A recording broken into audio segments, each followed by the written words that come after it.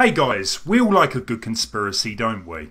Well, a few days ago now, pictures of the box art from the Nintendo Switch version of LEGO City Undercover started to appear on the internet. Nothing that unusual, sure, but in this case things were just not adding up. The box states that you'll need 13GB of available storage for game download and recommends an SD card to expand the Switch's storage capacity. Not only this, but it states it requires an internet connection as well. Huh? The games come on a cartridge. Why would you then need to download a further 13GB of data before you can even start to play the game?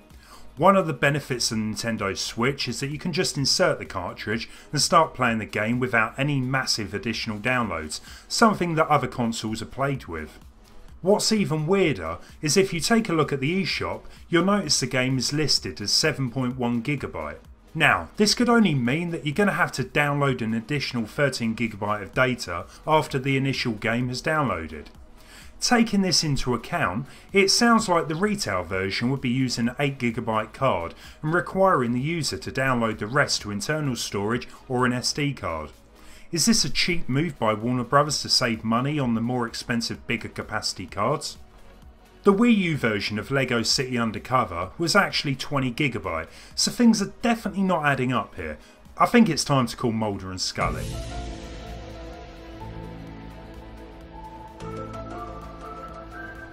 Right, let's dig deeper.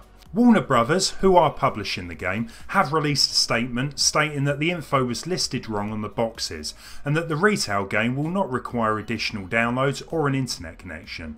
Surely there was some kind of copy editor overseeing the packaging before releasing it into the wild.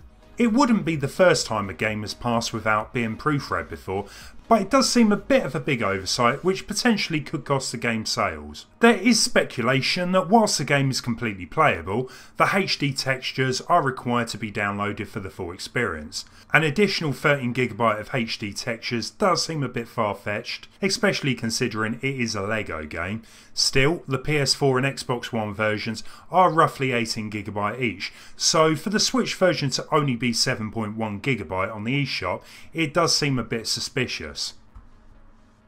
LEGO City Undercover is out on April the 3rd, so it shouldn't be too long before we can close the case on this one.